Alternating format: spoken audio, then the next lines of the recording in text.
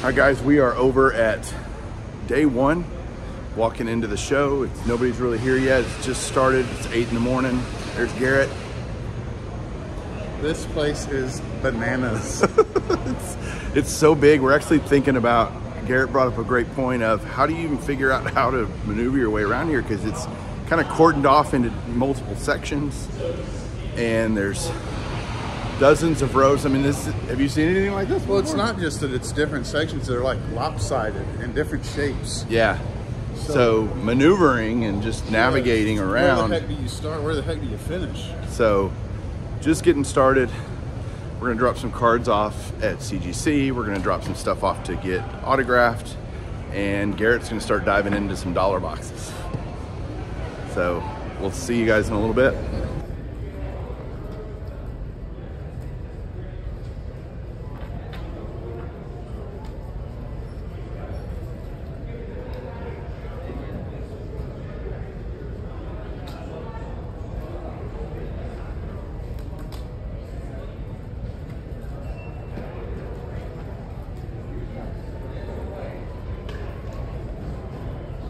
This is the kind of crazy showcases you see here. I'll do this quick, but just unbelievable.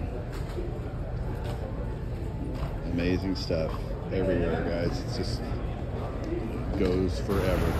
I'm glad I made it inside early. Holy crap, it's pouring. Absolutely pouring and thundering. So people are gonna be getting wet today. I'm sitting here with Josh, rated rookie. We're running around just up in the new area. I don't even know what to call it, but I keep coming back to Craig. Hey, great dealer, great person, great cards. And I was able to pick up some cool stuff you'll see later. They're here.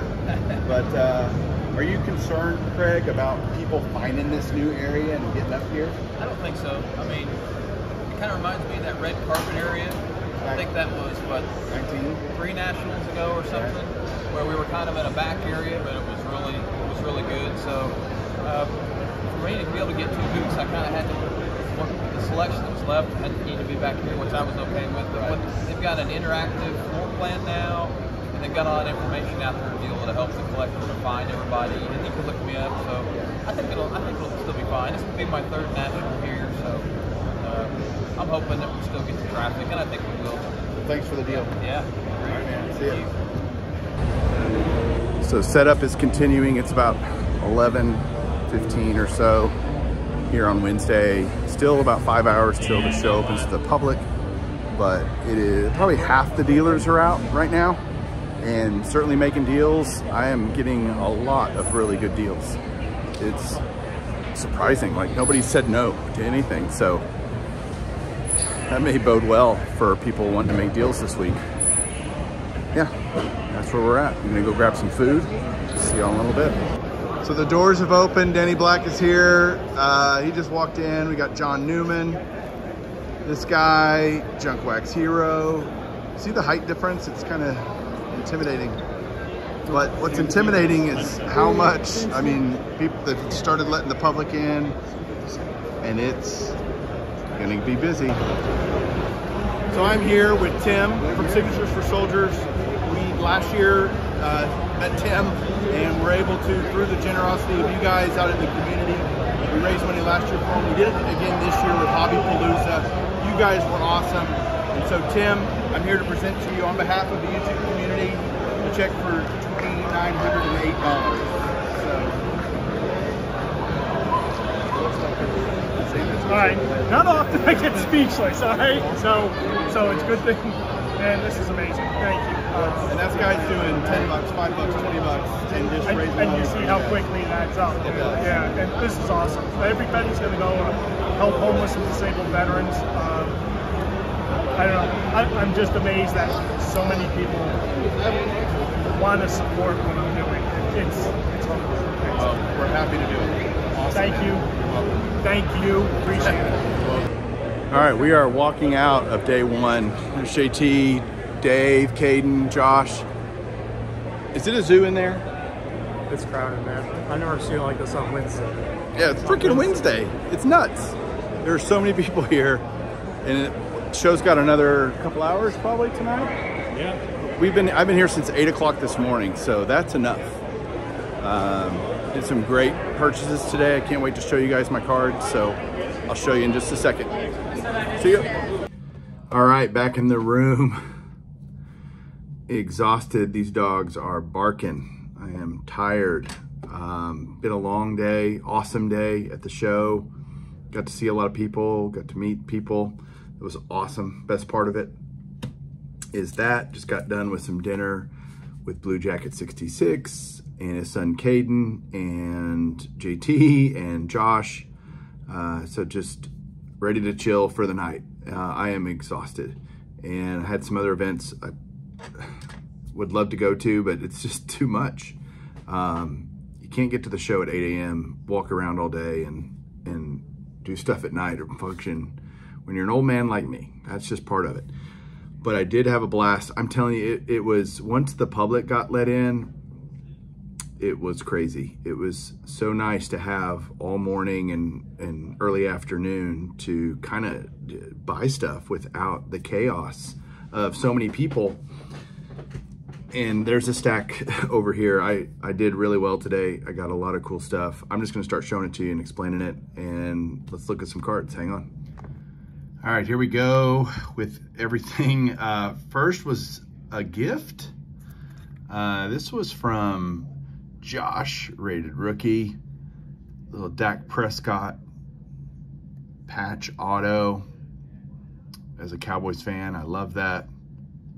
So that was awesome. Thank you, Josh. And then I got a gift from JT. Trayvon Mooring, he went to TCU.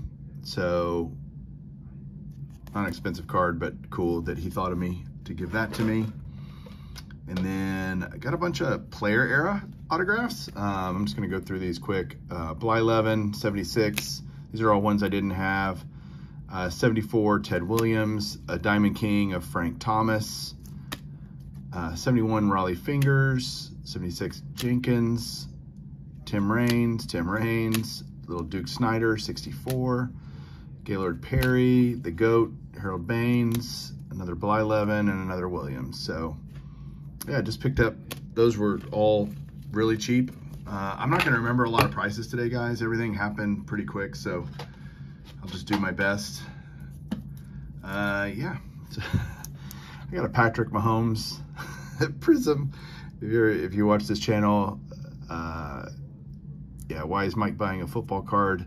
Well, I watched quarterback, and it really made me like Patrick Mahomes even more than I already did. And I thought, man, if I can get this card relatively cheap, I'm gonna try to find one. And so I had an Ellie De La Cruz patch card number 5 that I found the other day, literally just in a random box of cards that I had at home. So I brought that knowing how hot he is, and I was able to trade that and a couple $100, and I end up with a Patrick Mahomes. So I always trade knowns for unknowns, and as good as Ellie De La Cruz looks, I'll take a Mahomes rookie all day over that. So I've wanted one of those, and I'm not into it a lot, so that's fantastic. Next up, another Diamond King. You saw the Frank Thomas. I picked up this Ken Griffey Jr. I don't have any Ken Griffey Jr. Diamond Kings, so this was a huge pickup for me, and I just love it. 90 Donruss, Ken Griffey. I do remember the price of this card. This was literally, I was just walking around with Josh, and we were waiting on some people, and I saw this, and he had 15 bucks on it, and I paid 10. Got a slabbed Mantle for $10. Not really, but 75 tops, MVPs, just a crazy, just impulse purchase for sure. This was not an impulse purchase. I love my Hall of Fame rookie autographs, and this Robin Yount is awesome. 1975. Signed Robin Yount. That was actually pretty cheap. I think he had it for $160, and I paid $130. So that was, I thought, reasonable.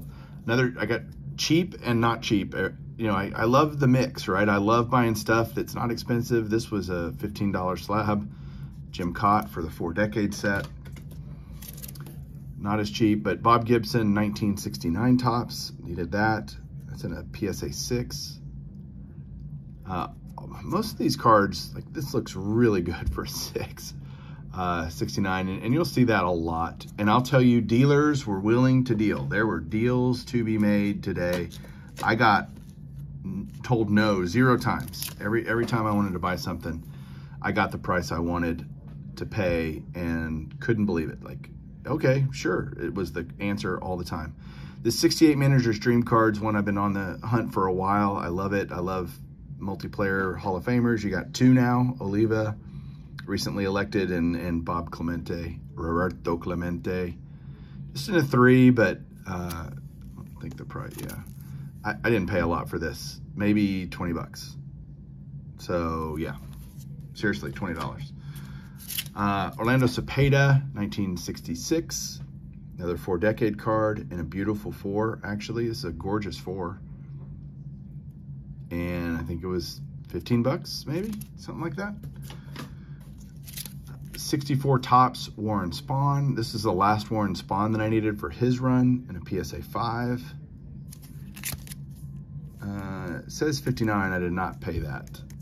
I paid 40 for that. So yeah.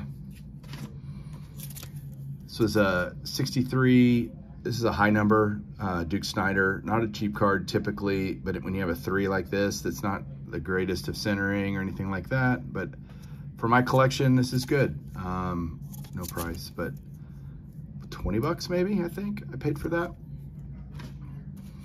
This is a toughie, 62 Willie McCovey. This is the last McCovey that I needed.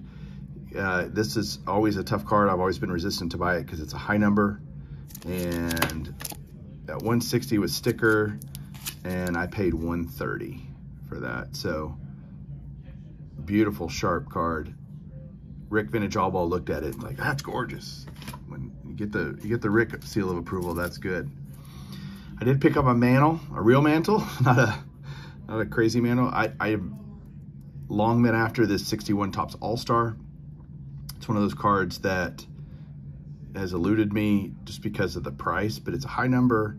61 All-Stars, I love the newspaper, PSA 5, and no price. I paid, I think he had $550 on it, and I paid $485. So there's that. Little Gil Hodges 1952 Bowman. Hodges, Minoso, those guys, I'm still looking for a lot of their cards. This was a 3 and not expensive. So actually, I remember he had 90 on it, and I ended up paying 50 for it. So he came down a lot. And because I showed him comps, and it just didn't comp for a lot, but not 90, that's for sure. 50 Bowman, one of my goals is to get a few 50 Bowmans because I need so many of them for the Hall of Fame run. This beautiful Rizzuto in a 5. It was 50 bucks maybe, something like that. Cheap. Lots of cheap slabs here. 2 more. This was the other kind of card really targeting that I was looking for. I've been on the hunt for a 41 play ball Pee Wee Reese rookie for a long time, and this one spoke to me just in terms of it being a 2. You've got the traditional play ball kind of discoloration there, toning, I guess is the better way to put it. But look at the centering. There's a crease here, like up in the corner, that is hard to see and it's not in his face. The color on this is what really got me. It was so gorgeous. And I had Josh with me when I was buying this. I'm like, okay, tell me not to buy this. Like, tell me why I shouldn't buy this. And he couldn't come up with a very good reason because of where the price point was. And I want to say, like, you can even see like some toning on the back, but again, very normal for 40, 41 play ball. And I finally have a Pee Wee Reese rookie in the collection. So super thrilled at that. This was definitely an impulse purchase. I am not a huge pre-war guy. I love and appreciate pre-war so much. And Craig actually had this at his table. And And I just kept looking at it. And when you, it's kind of that when you go back and forth to a card and you keep looking at it, you're like, I really want to buy that. I really want, it doesn't fit anything that I collect. It's in an SGC slab even. And then Peter Steinberg, the president of SGC, came by and said, hey, Mike. And I said, hey, I bought an SGC slab. And he said, you did? Let me see it. So I showed it to him and he loved it. He's like, finally, we're getting Mike to our side. But this was, I didn't have any American Caramels. 1922, Tris Speaker, one of the greatest outfielders of all time. If you don't know, go look at his stats. Still the career record holder in career doubles. Cleveland Americans, I know Scott Ranger Studios is gonna love that. But I love these two because it has the team on the back. There's some writing up here, like EH. I think the kid put his name on it. 230 was what he had it listed at. I got it for 200. So yeah, I just was like, I just want to buy it. I just want to buy it because it's an awesome card. And I'd love to add something like this to my collection. So there you go. That is it for today. You can see a lot of stuff was picked up. I do still have a little bit of money left, thank goodness. So I'm gonna have a great next few days and we'll talk to you soon. Keep collecting.